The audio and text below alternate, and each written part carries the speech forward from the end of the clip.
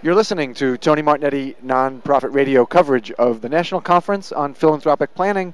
We're coming to you from San Antonio. We are in the city of San Antonio, Texas. We are not in San Francisco, California. With me now is Bruce Makous. He is a consultant at Barnes & Roche, and they are a consulting firm in Rosemont, Pennsylvania. His topic is building a legacy gift portfolio from your annual donor base. Bruce, welcome. Glad to be here. It's a pleasure to have you on the show.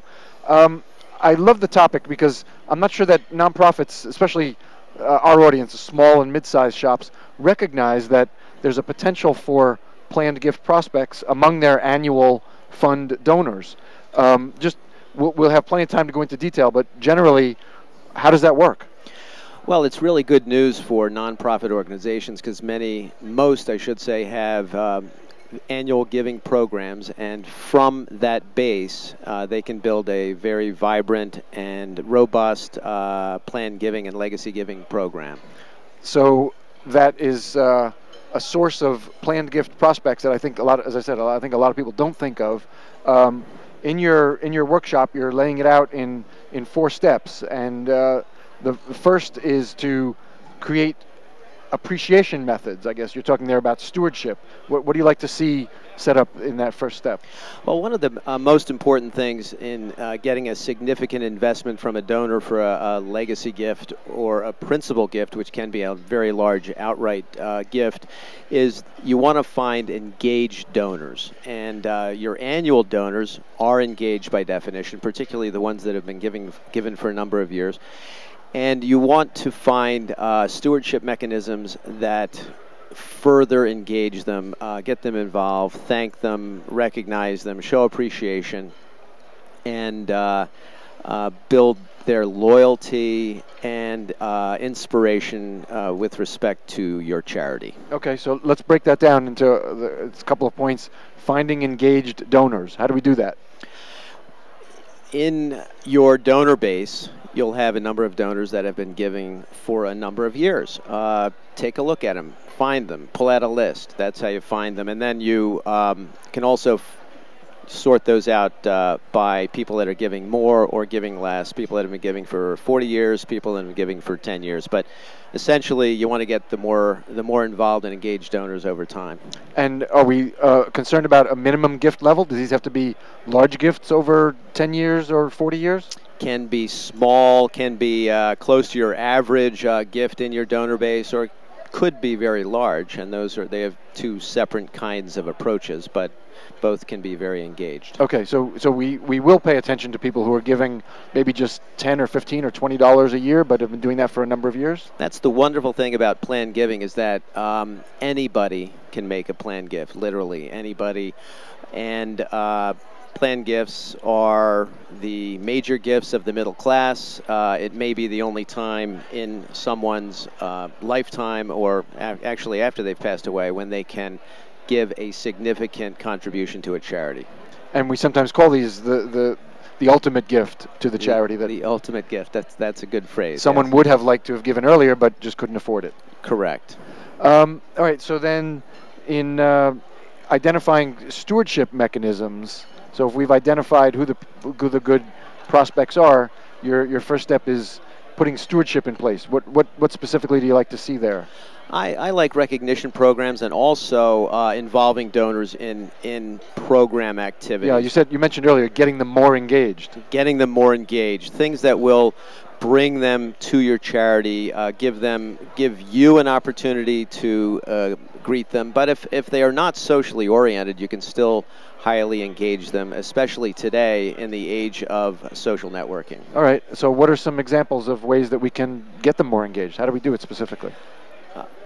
Events, program opportunities, sending them newsletters, inviting them to, actually donor recognition events where you can thank them in front of audiences, but just generally thank donors. And also, today you can invite them to participate in web-based social networking opportunities. Mm-hmm. Okay.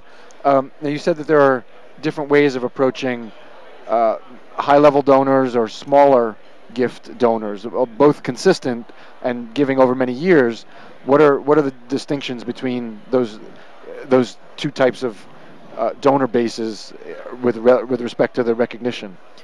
That's the second. It's actually the third step. Really, is to identify their financial capability. But we can jump there. I mean, the second step is really to look at people's engagement level and to find your top 10%, to find your next 10%, and to really focus on people that are more engaged. All right, so let's talk. Focus on that. Well, when you look at the sorting out your people by engagement level, you really it's a matter of looking at people that give high annual and low cumulative lifetime giving, high cumulative lifetime giving and low annual giving, or people that give high to both cumulative lifetime giving, they've been giving for a long time, and also are giving a large annual gift. All right. Are there other non-financial measures for engagement? Yes, there's mission-based connection, which is based on the program or the connection to the charity. If you're a health charity, they might be someone that's highly engaged because of the particular disease, or they're a grateful patient. If you're a educational institution, it might be an alum. If you're faith-based, it might be based on your actual denomination. They can be mission-based donors that are connected they have a mission link. And then you can also have a social engagement, which involves actually bringing people to events sponsored by your charity and program-related or donor events. They can be any kind of event, any kind of activity, and getting them more engaged that way. Okay.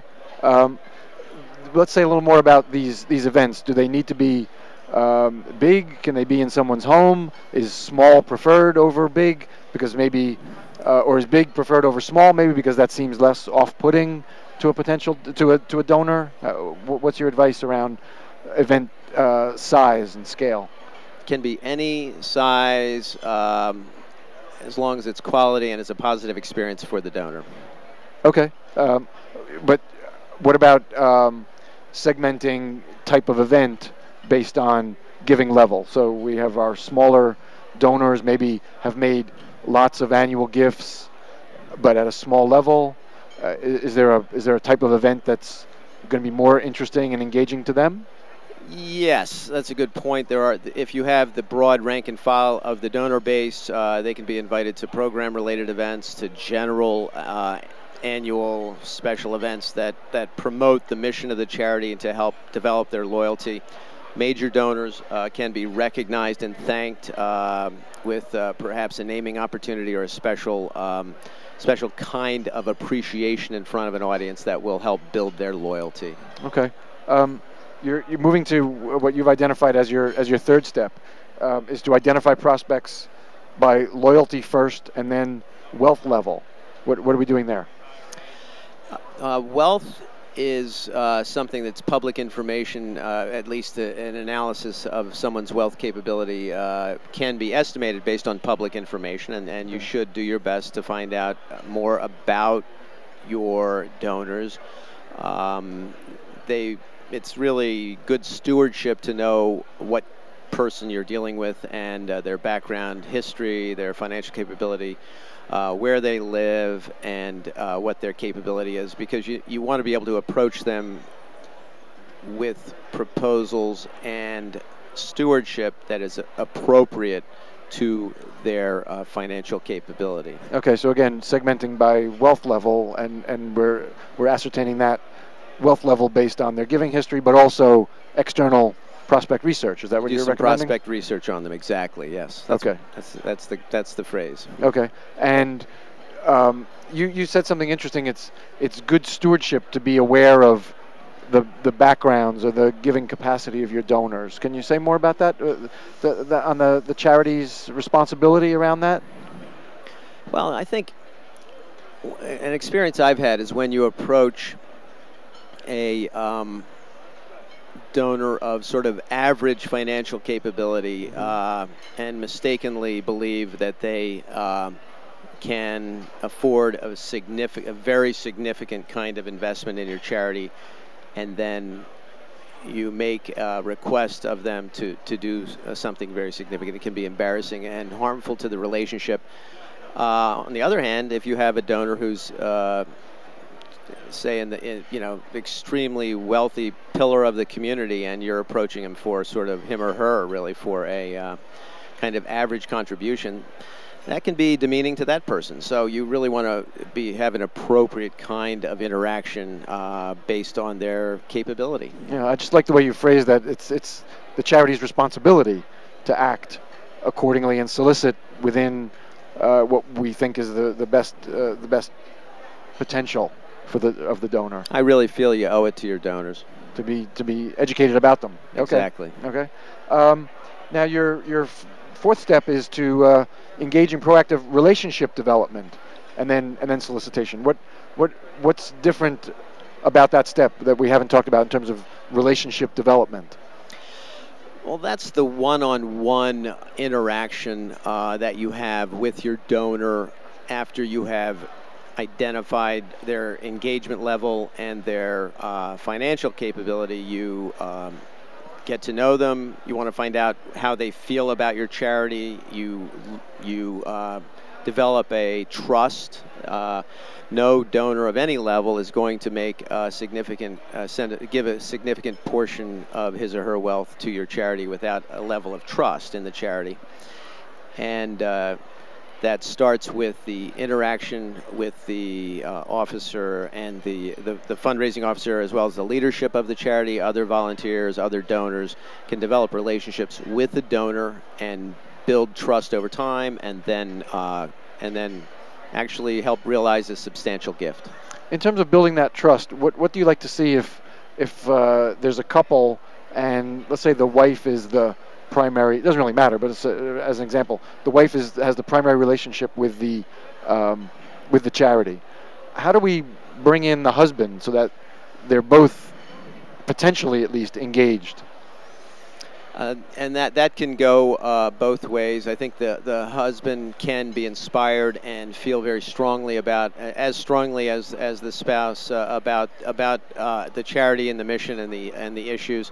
On the other hand, I find that philanthropy is frequently kind of an individual inspiration, and sometimes couples diverge, whether it could be a faith-based difference, or they're all different alma maters, different kinds of social issues that they want to be involved in. And it's more important to have that relationship with the primary donor, and also to obtain the trust and consent of the spouse. Okay, so then maybe I should have asked it differently. Should we engage the donor's spouse? And your advice is it really depends on the primary person's relationship with the charity. That's right. Okay.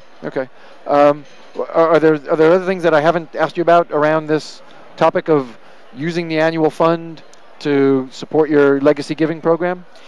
Well, my general advice is to look, that your prospects are right there in your database. They're right in front of you. You probably have met a number of them, and you can develop relationships and build a major successful legacy gift portfolio from a lot of the people that are right there. And won't this generally be an easier effort than acquiring new donors? It's faster, easier, and it's more cost-effective. People that are engaged are more responsive. And looking for new donors is going to take some time, because then they have to become engaged, which will take time. Particularly, that's true. Of course, we're talking about the legacy or planned gifts. You're not going to acquire a new donor and in the first couple of months have them including your charity in their estate plan. That's not appropriate. Exactly.